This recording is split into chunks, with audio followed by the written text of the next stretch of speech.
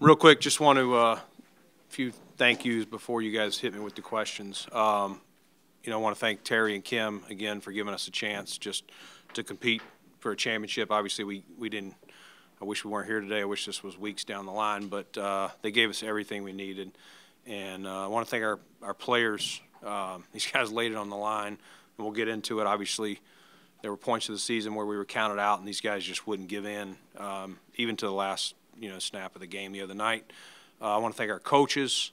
I don't think anybody realizes the time and energy it takes to get this job done from a coaching standpoint. It's very competitive. Yes, you have to have good players, but you better have good coaching and put them in the right situations. And while not every call is going to be perfect, I thought our guys, really worked hard to give ourselves the best opportunity. Our support staff, football staff, the medical team, the trainers, our football ops, equipment guys, the various conditions of the weather down the stretch, and even just the different feel of the field this week versus the previous week. And then lastly, I want to thank all the people that helped us pull these two games off at home. You guys were all here. You know the conditions we were in. Our fans for trudging through, all the snow just to get to their seat, the Pittsburgh game. And then this past week, all the volunteers, all of our ground staff, Aaron Rummel and his crew, Andy Major, Josh D. I mean, it took a lot of people, a lot more than you would normally have to do to pull this game off, and to make it as positive for our players and our team and give us the best chance. So I know that was long, but I'd just be remiss if I didn't thank all those people. So. What would you say to people who are wondering if the window is closed on this team based off of how it ended and the salary cap stuff you guys face? Yeah, I mean, I don't get into that windows closed mindset. Your team is always changing and evolving. Each class with draft classes, free agents, whether they're one-year deals or multi-year deals. Some guys age out. Some guys play themselves to where you can't afford them. So you're constantly changing the roster. But this is a quarterback league, and I believe in the guy we got in under center.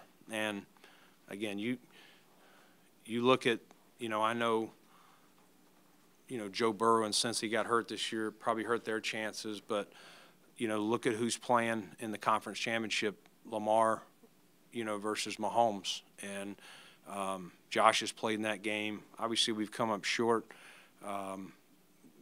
We wish we were still playing, but it starts there. We got other players that have to help. He can't do it by himself. But I don't subscribe to the window is closing or is closed. But every team is a new team, and sometimes a team clicks at different parts of the year. I think we had to figure out who we were, what we did best, and luckily we did it in time to secure another division and give ourselves 2 home games. Does it feel like there's a sense of maybe a little frustration that there's 3 years in a row now here to the divisional round, that there's almost this plateau that you kind of can't get past? And if so, what's got to flip to get past that plateau? Yeah, I mean, Jay, it's a great question. There's no perfect solution here. You have to keep working. You have to learn every year, and you're constantly making decisions off of what you learn. Learn about yourself, learn about certain players, learn about situations in games, experiences. But, the Chiefs, 5-6 years in a row have been in the AFC Championship. They're not going anywhere either. I just mentioned Cincinnati. Baltimore's the #1 seed. The AFC, and I could name some other teams. I mean, in our own division, Miami, it took us to the last week to beat them on the road to get the division back. They're not going anywhere. The Jets, New England will be back. There's a lot of teams in the AFC, so not everybody can make it. And we're going to keep fighting, but I can't sit up here and guarantee you, oh, yes, we have this magic answer, and now we're going to the AFC Championship next year or we're going to the Super Bowl. But I can tell you we know what it takes. We do. We have to execute. And when you lose games the way I don't even think what did we lose? Was our worst loss this year by like 6 or 7 points? 6. So when you lose, unless you're getting blown out, when you lose a game, a one-score game, you really can narrow it down to 3, 4, 5 plays in a game. They made, you didn't. And you have to make those. I'll take our team for as many things as went wrong. We didn't play our best game defensively the other night. It wasn't our best outing. And you can go through all the reasons why or why not.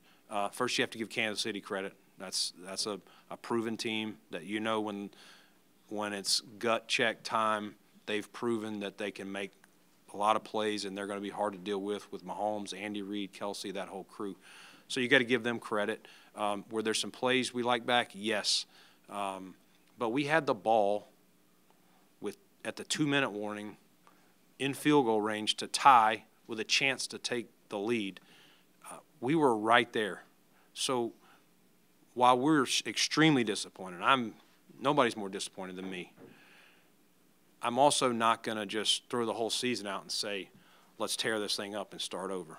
And we will be in that situation again. And you hope with experience and time on task and more opportunities that those 3 to 5 plays that I was talking about will make them and will advance to that next level.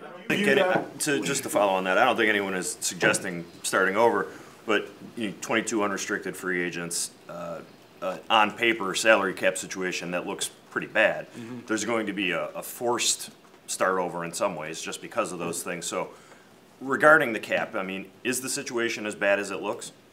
I mean, yeah. I mean, it's not – we don't have, the same money we had going into 2019, in 2020. But we'll work around it. We're not planning to take a year off and just not be competitive. Will we be younger in some areas? Yes. Will we have to rely on draft picks? Maybe we don't have, maybe we're not able to keep 5 D tackles that we feel can play this year. Or maybe there's some positions, we've always tried to create as much depth as we could for what we saw. We had to play with some depth down the stretch. Sometimes when you're trying to work your cap and when you're paying a quarterback up here, and we've definitely been aggressive on some pieces the last couple of years, that's not going to be an option, Jay, to your question. But I don't think – I'm not laying my head down tonight going, we don't have a shot at it next year. You mentioned the free agents. We got 22. Part of the reason is you signed a lot of those guys to just the one-year deals. Yeah. Is that just the way you're going to have to make a living right now because of your salary cap situation? You've just got to do these lesser one-year deals to get by. Yeah, that's one of the strategies and that we'll have to do. We do have, I think when we get a comp pick, I think we're going to be at 10 draft picks. We're going to need, a good port. We need to hit this draft, and we need to hit every draft because we've talked about it all along. If you don't draft well, when you get in this cap situation that Jay was asking me about, then it really shows. And I think we had young players playing this year, whether it was their first year in the team or their, an A.J. Epinesa was his 4th year. Like, we still got to get those guys.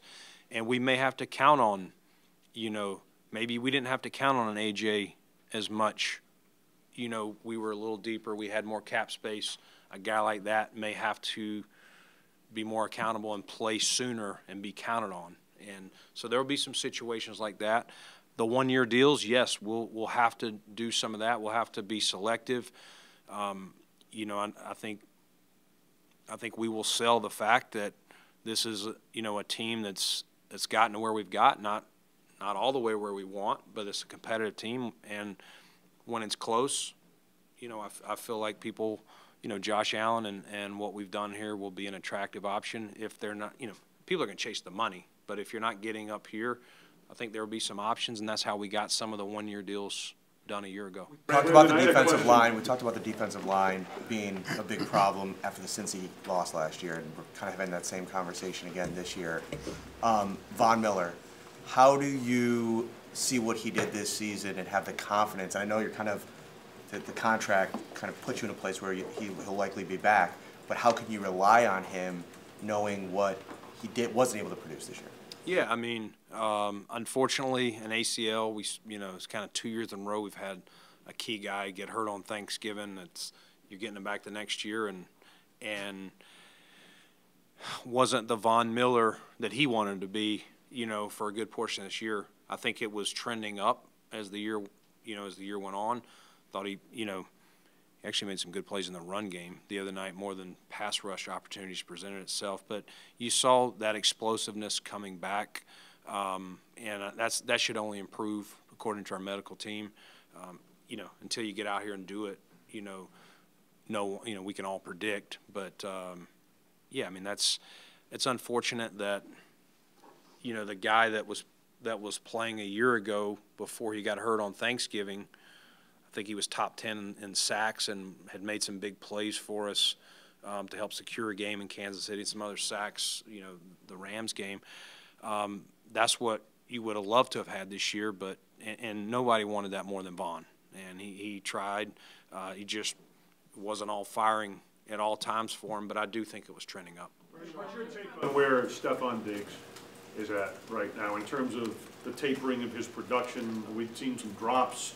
That type of thing, where his game stands as this season. He's a #1 receiver. I firmly believe that. I'm not wavering off of that. I think teams, listen, we have to continue to put weapons out there to keep teams from bracketing him or, locking him down in different ways to take him away. They know you're going to want him. So Steph can still play. I'm sure he would love to have that, that deep ball again. He'd be the first to tell you. He's super competitive. He's going to work his tail off this offseason, and I know there's various reasons or questions on this or his production, all that, but I still see Steph as a #1 receiver. Brandon, when you look at the criticism that was leveled at Sean, whether that was fair or not, how do you, now that you have a full body of work of a season, how do you rate the job that he did? And keeping in mind that you were 6-7 in one-score games. When you say criticism as the head coach, as on the defense, what were you referring to? Criticism coming from the fan base. There was a numerous number of people back in mid-season when I think you were 5-5 that were calling for Sean to be fired. Okay. And there was obviously something that Sean wanted to address with us over comments that he made, which he regretted. But how do you rate the job that he did now that you have a full picture of it, while also knowing, without that criticism, fair or not, while also noting that you are 6-7 in one-score games? Yeah, I mean, again, those come down to a play here or there. There wasn't anything in those games where you're going, man, he really botched this or he botched that. You have to look at the whole picture of those things. I think Sean did a really good job, and I think if he hadn't have done a good job or he had lost this team, I think when that stuff came out that you were talking about, I think I spoke to you guys and I said, we'll find out the character of this team and really, how much they believe in their head coach. And, we won every game until we lost on Sunday here. And when you add on the added responsibility of the defensive coordinator, I mean, he already put a lot of hours into this thing. He, someone tell him to get out of here. Like, he's got to get a break for himself. I thought he did a really nice job. There was questions on that. Like, he's been this head coach, can he wear both hats? And I thought he did a really nice job. I thought, with some of the injuries we had down the stretch, I thought he found the right pieces to generate pressure or cover up some holes on the back end, where we were playing with some more depth players versus starters. you know, like anything, I'm sure there's plays or calls in a game or a decision here or there. You're never going to bat 1,000 on those. But, you know, we're not sitting in here in this building going, man, I don't think Sean McDermott can do the job. Brandon, you talked about the wide receiver position around Diggs and putting guys around him. Sean talked about explosive plays. You've talked about speed. Do you need more of that on that position? Do you need more of that on this team? We'd take it. We're always looking for it. You know, we signed a futures guy in KJ Hamler who's had some injury bug, you know, issues, but was an explosive player at Penn State and early in Denver before some injury things caught up with him. And, you know, that's why we added a Hardy and guys like that. You know, you're always looking to add speed because you're widening the field. You're pulling guys out there. They got to defend it. I mean, obviously you look down in Miami, how much space they play with because you got Hill and Waddle and even their backs with a lot of speed. So you would love to have a track team of speed, but you still got to make sure they're football players, Mike, too. You know what I mean? You can't just it's not just track and field. But, yes, we're always looking for speed on both sides of the field, not just at receiver. Brandon, as early as you are in the process for the draft, is this a top 100 or a top 4 rounds where you can find immediate starters on defense? I think we will. I mean, it is early, so I don't want to totally say, yes, we got this. I think, you know, I've done a decent amount, but a lot to do, including heading to the Senior Bowl next week. And then we'll sit in here for 2 weeks with our scouts before the Combine. And ask me at the Combine, I can probably tell you a lot more than I could today. This is a wide receiver draft. And, you know, Kansas City was daring you guys to throw one-on-one with Sherfield on that other side. Could connect there. Now, will that be a point of emphasis of getting Stefon Diggs somehow as a #1 receiver, a bona fide 2 that could take that pressure off of Diggs? Yeah, I mean, we're always looking for various players. We're always looking for mismatches, and I said that when we drafted Dalton. You know, when we brought Cook here, you know, trying to find various mismatches. So, yes, any guy that causes the defense that you can put them in a look and get them in a, you know, where you can dictate to them, and if that's, you know, another receiver to offset Steph or whoever else, yes, we wouldn't hesitate to do that, Mookie. How do you feel the offense operated with both Dalton and Dawson on the field together, and where do you envision that going now with a full year under their belt together? Yeah, I mean, I think those guys did a great job. You know, I give a lot of credit to Dawson. It's probably not easy when you've had the play time here, you know, and all the plays he's made for us to draft a guy in the first round. You know, we're all human. Your first thing is probably what does this mean for me? And you know, I commend Dawson. He is such a selfless player. We were talking about earlier. He made a comment to I think it was Rob Boris, like, if you need me to block, I want to help. I can do more, you know, but if you need me to block every play and it's going to get us a Super Bowl, that's what I'm willing to do. And so I want to give him a lot of credit for that. And you saw him, I think part of Dalton is a great, you know, he's already a pro to be a rookie, but you just saw Dawson pouring into him, and I think it helped both of them. So I think they will continue to help each other. I don't think they have the same skill set. I think, you know, Dawson is a unique player in that he's got some straight line speed, yet he's also a gritty, tough blocker. He adds an element of physicality. Dalton tries to play physical. He's not as developed physically and lacks the play strength that Dawson plays with. But I would see both those guys helping us going forward, and again, giving Joe you know, various options depending on who you're playing. You know, there's going to be some games where 12 personnel is better than 11 or maybe even 13 and maybe 21. So it'll be still a week-to-week thing, how much we're in 12 versus 11, but we're going to need them both. I can ask you if you just mentioned kind of Joe in a future sense there. What was it's obviously Sean is working through all that right now, but do you feel confident that that he's an answer for this? Yeah, I thought Joe did a really good job. You know, we obviously have to go through that internally here, and we're working on, you know, all those internal things here between Sean and myself and Terry. So we'll work through that, but you know, it's not easy mid-season because, like anything, if Brian Gaine comes over and takes over as a GM, he may like some of the things I do, but he may want to do a twist on a few things. Mid-season, that's kind of hard to do. It'd almost be like mid-draft. Terry fires me. Hopefully he doesn't do it mid-draft. But mid-draft and then Gaine taking over, like, well, the board's been set. You're kind of just dealing with it.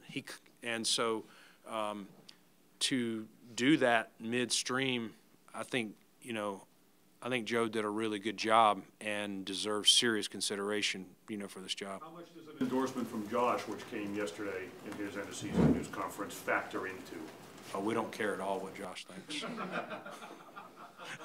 Make sure he knows that, too. Last season going in, how do you help your quarterback evolve to be the ascending, the elite quarterback he needs when the coordinator is inexperienced? We got the answer with that, with Dorsey not being around next year. How do you take that experience into saying, looking at Joe Brady's evaluation, will he be that guy that, you know, with that inexperience to get Josh over the hump? Josh been playing for, what, 6-7 years now. More seasoned coordinator or someone that can help guide him in certain moments? Do you think that will be a situation, or has that been a problem? No, I don't think so. I don't think whether it's a 20-year ex-coordinator, you know, or and Joe has coordinated before, in fairness to Joe, whether it was at LSU or then at the Panthers. So it wasn't his first time, you know, calling plays or anything like that. It was his first time with Josh calling the plays. And like anything, that should continue to get better. But I really appreciated the communication that I saw between the two of those guys, the collaboration. That's important because, you know, Josh is the gunslinger back there, but he's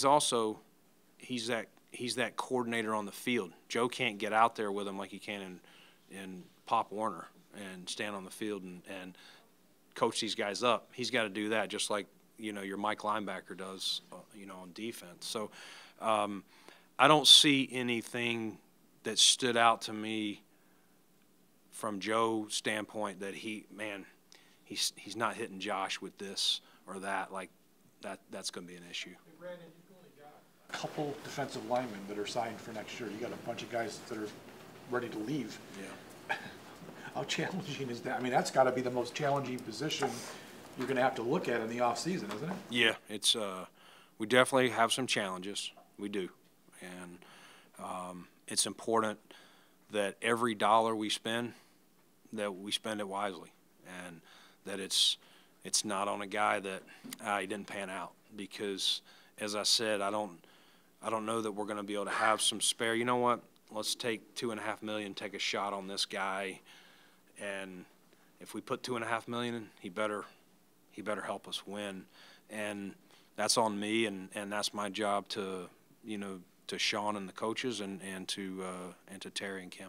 Where's the priority on Daquan while we're on the defensive line? Because when healthy, he was so instrumental in what you did on that defensive line early in the season. Mm-hmm. And how do you kind of project, if you can, or anything you could say about it, what his market's going to be like as he's kind of going to free agency? Yeah, I don't know what his market is going to be like, but we missed Daquan, you know, when he got hurt in London, and I told him as much yesterday. Like, just Daquan is a good player. Let's first and foremost, well, you guys all know that, a long-time starter in this league.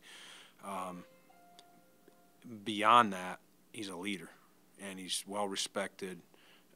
He makes others around him better, and so, you know, you would want a Daquan Jones around, and, you know, we would love to get him back. It's got to be fair for him and fair for us.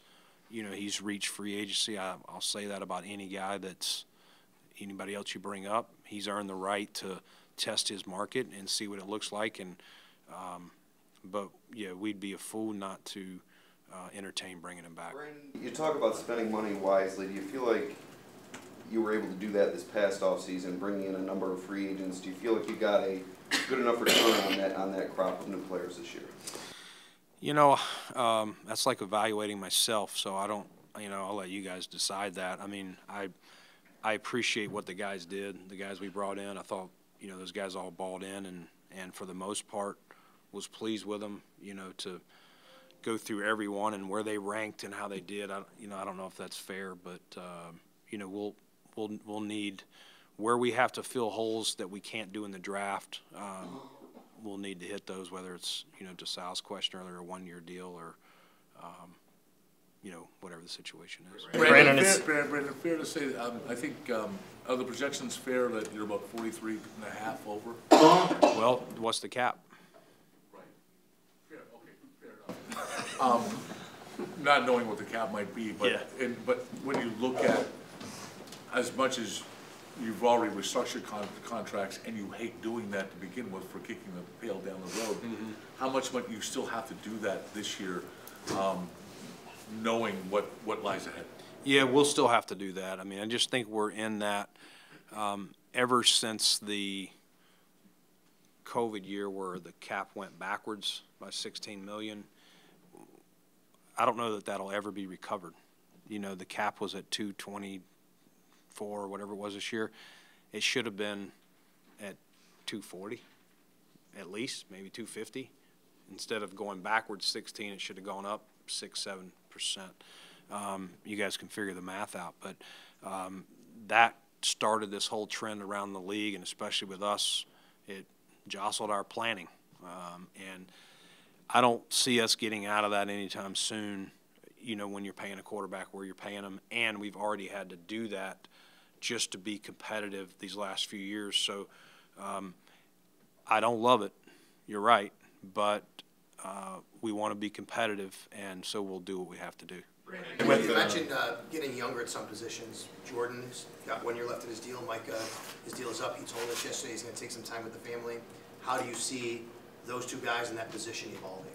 Yeah, I mean, first off, we just finished the last game of the year, and so we're going through all those evaluations. But, you know, I would just say I don't know that I've ever seen two safeties play 7 seasons together. You know, and I know Micah's year got cut short last year a little bit, but I'm, you know, amazed at all they did. And for us, not only on the field, but the culture here and just every day, you're not going to find two better pros than that. And for two guys to be back there, what they did was amazing. You know, Micah is a free agent, so we'll see where his head is at. And Jordan has 1 year left. You know, we haven't gotten down the road as far as what we're going to do. And from that standpoint, I would just say, you know, if Micah retired or we couldn't afford to sign him if he played or something like that, you would definitely, you know, miss that. There's not somebody just going to walk in the door and be Micah Hyde or, you know, or Jordan Poyer or whoever. Brandon, how would you assess Gabe Davis's season? There seemed to be some frustration on his part, but I know, you know, the numbers weren't always there, hot and cold, but, you know, he was a team captain. I know the guys respect his work ethic. Where do you think things are with him? Yeah, I mean, I'll start with, I think I said this after his second year, but like Gabe is just a relentless worker, almost too much. You have to tell him to get away from it. And he deserves everything he's gotten, all the success he's had. He believes in himself, and he sees himself as a guy that can do more and wants the opportunities. Like, they have to drag him off the field sometimes, and that's what you want. You don't want guys that you're like, dude, get out there and help us. He wants the ball. He wants opportunities. Like anything, I think there's probably games he felt he could have done more. Some of the games where the stats were, whether it was targets or catches, whatever. But he still made big plays for us. He helped us. You know, I do think, you know, we would have loved to. We were hopeful that we'd get him back should we have won that game this week, and I think he would have helped. So Gabe's a good player in this league, whether you want to call him a number 2 or number whatever you want to call him. He's a good player, And, you know, he's earned the right, just like I said on Daquan, to see where his market's at. And, you know, we'd be a fool not to want him back. It has to work for him and it has to work for us. To clarify, when you said, sorry, just quickly to clarify, when you said he wants more, do you mean like he wants more from himself or he wants more from a role in a team? No, I think he wants to help. I mean, no different than my comment on Dawson Knox. Like, Gabe is a selfless guy, first off, similar to Dawson. But when you lose a game, you know, we went through a stretch where we lost these games by 4, 5, 6, 3, whatever. You're always going, man, I could have, like, if they'd thrown me that ball when I was open, or if they'd have done this, that's your natural thing. Like, I don't want to lose. I can do more. I can help this team. And so those games where maybe he had less targets or less catches, whatever happened, I think there were times where, gosh, if you could have just got me the ball here, I could have made this play or given me the opportunity. That's what I was. Does that make sense? Yeah. With Tre'Davious White, as complex a situation as it is, injuries, having Russell and Christian Benford both under contract for next year, is that a situation where you need to weigh your options, or do you believe he'll be on the roster in 2024? Yeah, it's a good question. We love Trey. Guy worked relentlessly hard on his rehab to come back from the ACL, and then, you know, we have this big win versus Miami at the end of the game, pops the Achilles. He's attacked this the same way, and so I think for us, our focus here is just getting him healthy more than anything else to get him back on the field. And we haven't gone down that road of what does our starting corners look like next year, what can we afford, anything like that. I do feel like we have some depth there, which helps. But again, a healthy Trey White is a heck of a talent. So, you would always want that if you can make it happen. How do you fare about Kairos Elam? Where did he fit going into next year? I know he dealt with injuries, but he definitely flashed. Coach McDermott mentioned that. What would you think the plan going forward with Kairos Elam? Kairos just got to, guys develop at different paces. I do think the foot deal bothered him more than he let anyone know, at the end of training camp. And yes, he was playing with it, but I don't think he looked like himself there, and I think he was kind of he wanted to win that job, and he wasn't really, opening up how bad it was bothering him. And, I think the best thing we did was, let our medical team work on him and get him healthy, and I think you saw flashes of what he can do, and I think there was even more plays that he'd be the first take. I made that play, but I'd like to make another play.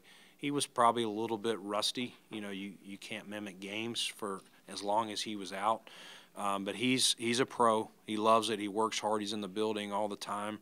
A little bit like Gabe in the sense, probably sometimes we have to tell him to get away, like go do something else. But he'll come back, compete. He has a good skill set, and we're not going to tell him you're starting or anything like that. But anything can be earned, and I know he'll put the work in this offseason. Can change be a good thing for you guys? You for so long, not necessarily you, but as an organization, had a lot of continuity, and continuity has gotten you to a point.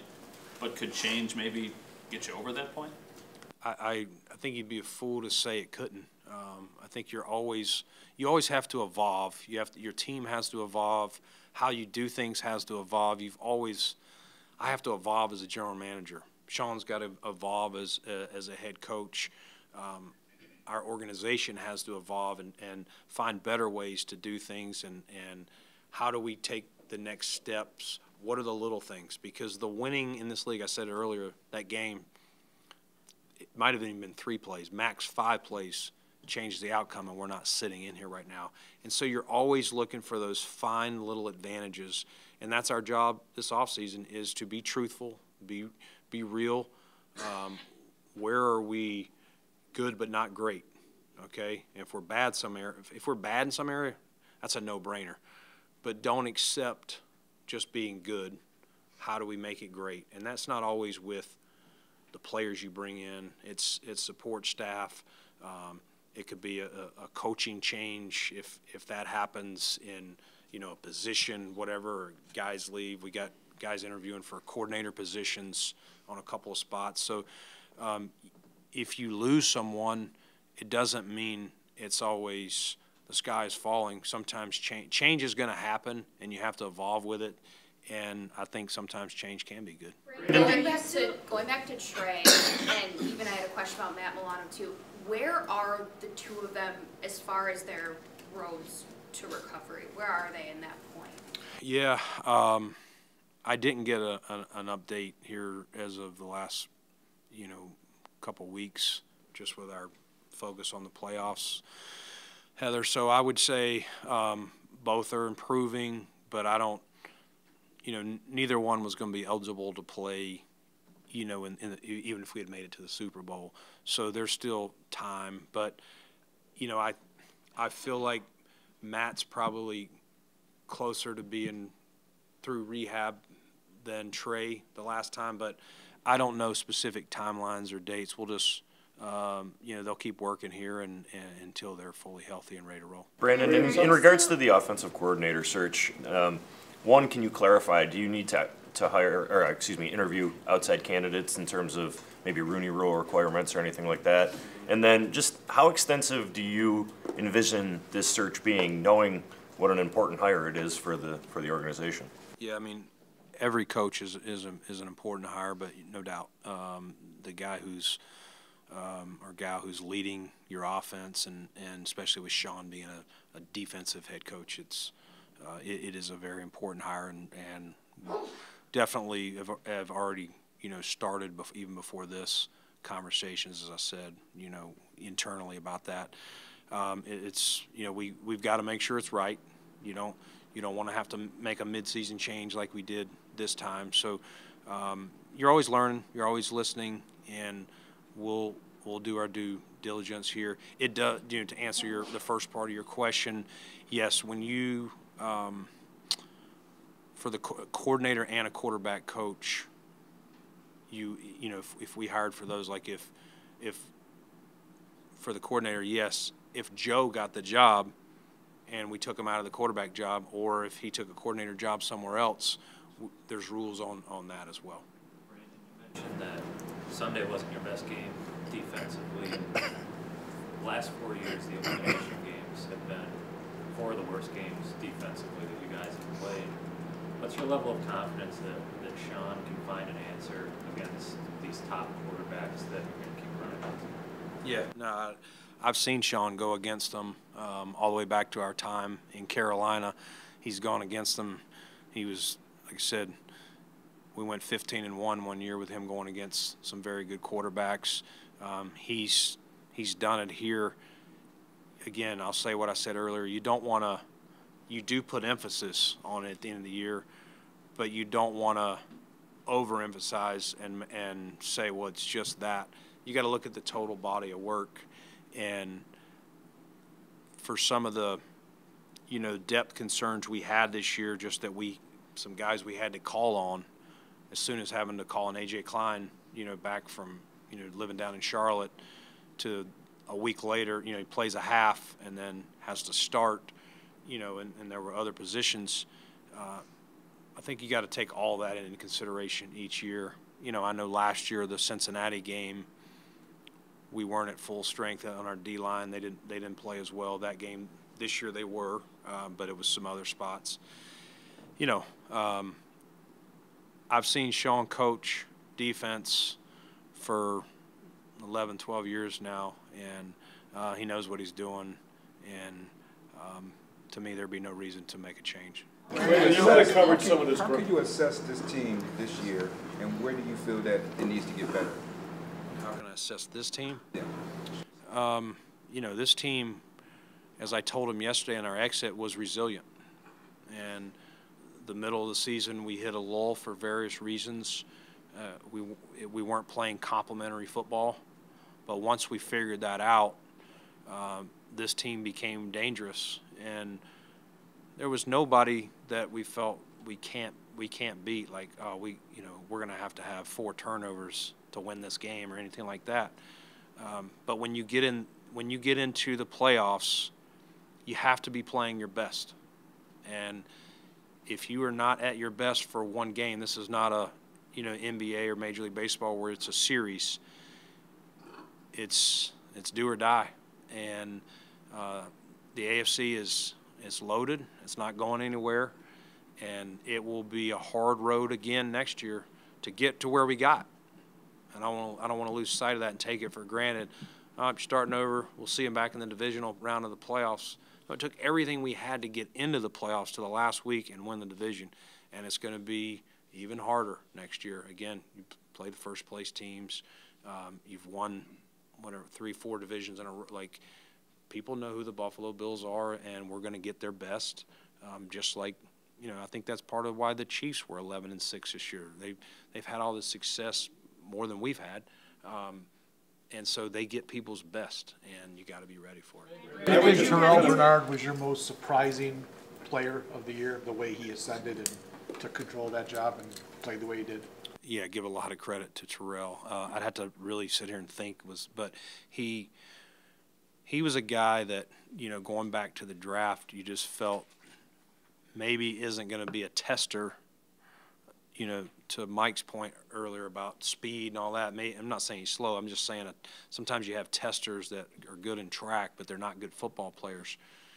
This guy is a football player first, and his instincts help him overcome, if he's not as big or as fast as some other people. And the thing that don't truly know until they're in that position that I want to give him a lot of credit for, it's hard for a first-year guy, and he's a second-year player but first-year starter, to go in there into that huddle. I said earlier he's the quarterback of the defense. It's hard to go in there and look at Von Miller or Micah Hyde or Jordan Poyer and say, this is what we're doing, this is how you lead that group. And you saw him transform into that role, and guys fed off of him. They wanted it. They encouraged him to do that. And so that's he's going to come in a totally different place this offseason, and everyone knows he's the quarterback of that defense. And so that's just going to help our whole defense going into next year, whatever changes we have to make, having that position settled, because you're right, it was unsettled with the departure of Tremaine. And, this kid, he wanted to play. So, the doctors told us after the Pittsburgh game, you can count him out for the Chiefs game. And this kid kept saying every day, I'm playing. You saw him running in the pools. And we go work him out the day before the game, and some of the things looked good, some of it he still struggled. And he got done and knew he couldn't do it. And just the tears in his eyes, I almost had tears in my eyes. And that's what gets you excited. And you got guys like him on your team, you're going to go a long way. And I had high respect for him, but this is a business, and sometimes guys make business decisions, and you understand and respect it. This guy was going to go out there and play on one leg and one foot if he had to, and we had to protect him from himself. As far as surprises go, how about Khalil Shakir, his season? Kind of in training camp, maybe on the roster bubble from a lot of people's perspective, and then at the end of the season, really taking the bull by the horns as your number 2 receiver. Yeah, I don't know where the roster bubble part came from. That didn't come internally. It was never on that internally. Khalil's a guy that late last season, I think the coaches and Josh started feeling, man, you throw this guy the ball, he's dependable, he's going to be where he's supposed to be. That's just what he is. He's one of those guys, he's sneaky fast. He ran the low 4.4s. When you watch it on film, you don't realize he's covering the ground he is. At one point this season, he had the fastest time on our offense. I think it may have been that run he had against the Jets. But he can move. He's one of those guys, he's covering more territory than you realize. And he's only going to get better. And, some of the plays he made the other night, there were some guys that were trying to will this team, and I'm not going to go through them all, to victory, even though we were depleting some other areas.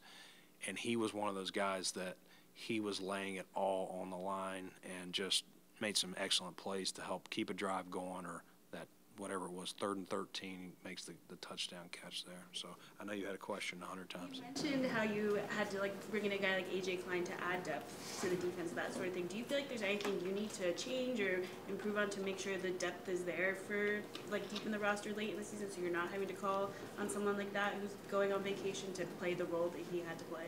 Are you saying I did a bad job, Elena? Do you feel like there's anything you need to, do you learn anything from something? Well, you try, and I always know that you're going to have injuries. Okay, like I said, we took 5 D tackles into the year. There's some positions that we wanted more depth at, and linebacker was probably one of those we started because we wanted so much D-line depth. We also knew Vaughn was coming back, that we probably went lighter, let's just say, and sometimes that happens where you're lighter, you get injured quicker, and I don't know if that was coincidence or what. We just it was what it was. I mean, once you lose a Matt Milano for the season, everyone's their asks start ramping up, and so the probability suggests that. And TB, first time as a starter, did a great job all year. He gets banged up.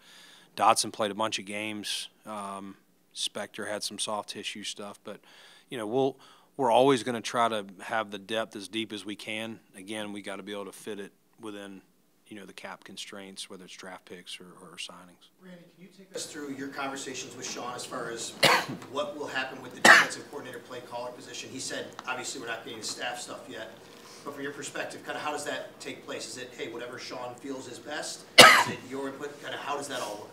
Yeah, I mean, just like when we made the decision last year after Leslie decided to take a year off, we talked about it internally, heard Sean out, like these are my options, this is how I see it, but he felt strongly, and when he kind of presented that to Terry and I, we both were in lockstep. If we weren't, we're gonna listen to him, and ultimately Sean, I think Terry and myself would both, if he feels strongly about something, we'll give him input, yay or nay, but I think we would ultimately, if he feels he needs to put someone else to call the plays, we would do that. If he is like, man, yes, I can do this, I want to do it again, then we would go that, because there was nothing that left me saying he couldn't wear both hats. Confirm on Leslie, is he no longer under contract? He, it expires basically coming up, so he's not under contract going into the next season. Brandon, Sean referenced this, and I remember this news conference after the AFC Championship loss to the Chiefs, and coming out of that game, there was an obvious, there was kind of a gap in terms of where they were and where you were as a team, and I know that pass rush became a priority, and some moves spoke to that followed. And listening to some of your comments, I'm just interested in your take. Has this roster and program evolved to a point? Do you see an area or element that's missing? What's it going to take to get over the top against whether it's the Chiefs or the other AFC? Can you pinpoint an area, or have you evolved to a point where it's close enough that it's a kind of a play here or there? Yeah, I would probably lean more to what you said there at the end, that we got to be as strong as we can be in multiple areas. You got to have a quarterback. You got to protect him. I thought our O-line, I thought this was the best group we had since we've been here, as a group. And I thought Coach Chrome and Austin Gunn did a heck of a job getting those guys working together, because that group, how they gel and work together is so important, probably of any group. And, and then you want to be stout on defensive side. You don't want people running on you. The other night, we did allow them to run and to pass, and that's tough when that's happening. They're dictating to you. I would say for most all the games that didn't happen. We gave up some chunk runs or here or there, but we weren't getting just like, man, they're getting 5, 7, 6 a carry and all that stuff. So nothing's going to change from a standpoint of we still have to be good up front. I just firmly believe nothing has convinced me different, and then we'll fill in around that to help us give us the best team we can. But at the end, you kind of answered the way I would have answered at the end. You have to, your best players have to make the plays in the biggest moments of those games. Your best players have to play well when you're playing for a chance to go to the AFC Championship or a chance to get in the playoffs, all that. And we had a lot of players that played well, but it's a play here, a play there is the difference in losing by 3 points or us still playing this week. Hey, Brandon, with the linebacker depth breaking down the way that it did in the playoffs there, what held you guys back from not giving Dorian Williams a more prominent role? Yeah, I mean, I think let's go back to, and this is how I would answer it. This might not be how Sean would answer it, but a year ago we played at the Jets, and Matt Milano was hurt, and Terrell Bernard played the will spot for him. And he played a little bit like a rookie. And I talked to Terrell this offseason in OTAs or sometime in May or June, and I was like, how do you feel now? And he was like, I feel unbelievably different than I did back even in the season, much less when he got here the prior year. Just an NFL defense, the volume of it, all the intricacies of what we try and do. And Dorian is a fast, explosive player. You want to make sure if he's thinking or is still learning nuances of the defense, and you got to remember, maybe we did him a disservice, maybe we didn't, but we did give him a lot of reps at middle linebacker this offseason when he got here, just trying to give everybody opportunities to see what our best fits were there. And then we finally decided at some point in August, you know what, let's just leave him here. Let's cut half of that out. And so I think when he comes back next year, he's just using Terrell as a test case there. He's going to be a lot more knowledgeable, a lot more comfortable. The game is going to slow down for him. And so he is a fast, explosive player. I think Sean and Bobby Babbage decided that the best thing was to give him certain assignments in games, certain packages, and that way he can play to his strengths. And because if you're not diagnosing it as quick because you're still figuring it out, I mean, the defense he played in at Tulane versus the defense here is this thick to this thick. A few minutes ago, just for clarification in your question to Matt, you said there was no reason to make a change with what you've seen from Sean. Does that make a change as in a new coach, or does that make a change to the structure of him calling the plays? No, the structure of him calling the plays or how we are set up on defense. And just as a broader note, like just because you came in after Sean, 6 playoffs in 7 years, I mean, there's been success here, accomplishments. If there were to be a time where a change was needed, what would that look like just because of, the structure? Mm-hmm. Well, we both report to Terry separately, and so that would ultimately be Terry and his call, whether he thought I was doing a good job or not a good enough job, and that goes for Sean. And how do you evaluate the head coach in your role? Well, if Terry asked me any questions, we would talk about it, or we talk about everything. And there are times that, all three of us are sitting down and evaluating what's going well with a player's skill set, how this side of the ball is doing, how a particular coach is doing, any of those things. So we're constantly having conversations, but ultimately the setup here is that I report to Terry and Sean reports to Terry. The three of us work together and collaborate, on the major decisions that we have to be, that have to be made. So how do you evaluate Josh's season? Josh, oh man. I think Josh really, I'm going to start at the end here, Maddie, for you, but I thought down the stretch played some really, really strong football for us. And was a big reason that we went on the run we did to win the division and have a couple home playoff games. You know, I think earlier in the year, you know, probably some turnovers that he would be the first to tell you he would want to, you know, lessen some of those.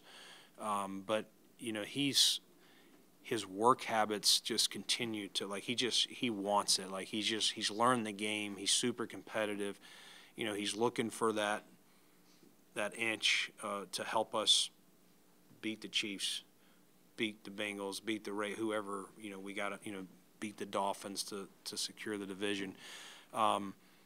Overall, I thought very good. I thought he made some big plays with his legs, especially down the stretch. And, you know, as long as he's smart about that, you know, we don't want to take that away from him. It kind of gets him going.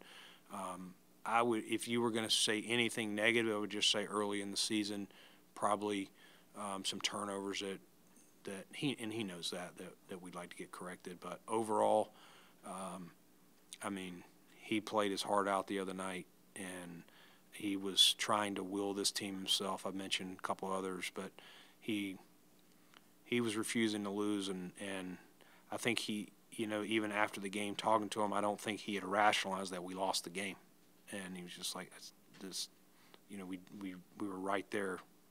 Tell me we didn't lose this game." Brandon, can you give us an update on both Damien Harris and Nyheim Hines? Damien, we'll start with him. You know, he just felt after the neck deal he had, concussion, that you know, it was best, you know, to shut him down, and so he's close to being ready to return. I think he'll be healthy for free agency, you know, this offseason, whether he signed back here or signed somewhere else. Nyheim is still, he had that surgery early August, so he's still working on his rehab, and I don't have like a timeline to say he's going to be cleared, but you know, I would see him being cleared by training camp. I'm not a doctor, and I haven't gotten that clarity, but just knowing when he did it, you know, I don't know what his participation would be like in, you know, OTAs yet. You would see him as part of the team going forward here? Yes. Sunday didn't go the way Ed Oliver wanted it to go, but after he signed his new contract, he said he was going to outplay it. You know, I'm sure that's something that you like to hear. What did you take from this past season from Ed? Yeah, I would say Ed has just continued to mature, and I truly thought a year ago he had the best training camp of any player at St. John Fisher and back here, and that ankle at the Rams, I think it set him back. And I know when I talked to him, but even before we signed him, but last offseason when I talked to him, he said even the season was over, he was still having to do stuff with his ankle. You know, he likes to be outside, you know, carrying hay bales and everything else he's doing, but it was still bothering him, he said, until late February when he finally stopped feeling it when he did anything physical. So, yes, he played through it, but I do think it bothered him. I thought this year he came back with a purpose. He's a competitive dude anyway, much less the naysayers. And, you know, I hope you guys doubt him again. I'd like for you to say he's overpaid or whatever. If you could write some of those articles again, that he doesn't need that, but I needled him about it for sure. Brandon, are you still in a place where you're comfortable with Von Miller's legal situation, and where do you view that going into the offseason? We don't have any more information. It's kind of everything that we got at the time is status quo. Yes, I'm led to believe, you know, by the people that would know that this will, you know, there will be some type of finality this spring to wherever it is. I don't have like a recent update or anything like that, but nothing has changed from that standpoint to make us think any different of what we believe occurred. Brandon, are you confident that rest alone will be sufficient for Josh's shoulder this offseason? Yes. What would be a top priority for you going into this offseason? Top priorities would be build this roster with as, you know, many good players as we can, and that's my number one job. Is we have to use every asset, everything we can. Obviously, I'm going to have to be creative with the cap, and you know, I don't think I need to say it, but I don't think you're going to see any splashes. Even if I found something that was exciting me, I don't think it would fit within our cap parameters. And so I think everyone needs to understand that we're going to be shopping some of those same stores we were shopping last year, and we're not going to be on Main Street of New York City or whatever those where all those high-end shopping centers are. It's not feasible to where we're at, but we're going to use every resource we can, and we'll find a way to make another competitive roster in hopes that next year this week I'm not here, that we're still preparing, for an AFC championship and beyond. Brandon, have you talked to Tyler? I know that Sean said he's got full confidence in him, but just from like a human standpoint, even because I'm sure I saw he deactivated social media. It's going to be pretty rough days from him. Where's your status on that, and just have you had conversations with him? Yeah, I gave him a hug after the game, and just told him, listen, I know he wants that kick back more than anybody, and he's done a lot of good things. He's won games. He's tied games. He's made big kicks for us. And one kick doesn't change how I view him, how we view him, his teammates view him. I think you saw many guys walk up to him, either on the field or in the locker room. I don't think there's a player or staff member that I've heard that doubts Tyler Bass. He did come up, and he saw me yesterday. We had a nice closed-door conversation. And if he could change anything, it would be that we're still playing so he could go back out there and redeem himself. And, I hate that that's the kick he's got to, live with for, he can't, there's no games until next September. He is a relentless worker. It means a lot to him, and, I would hope that, fans or whoever, if someone's giving him a hard time, that would take his career and take how hard he works and how much his teammates in this organization believes in him, and he's going to be a big part of what we're doing going forward. There's no wavering of support in this building, or definitely from Sean or myself. Now, is there any moves? I know we talked about the players wanting plays back. Now, is there any moves that you feel that you would want to have back this season? Me? I mean, I don't – listen, there's always things you say, maybe you could have done this, maybe you could have done that, but I would be singling out a player or players if I said I shouldn't have drafted this guy or I shouldn't have signed this guy. You're always learning, and I'm going to try to be better next offseason than I was this offseason, and that's probably the best I can explain it. Thank you.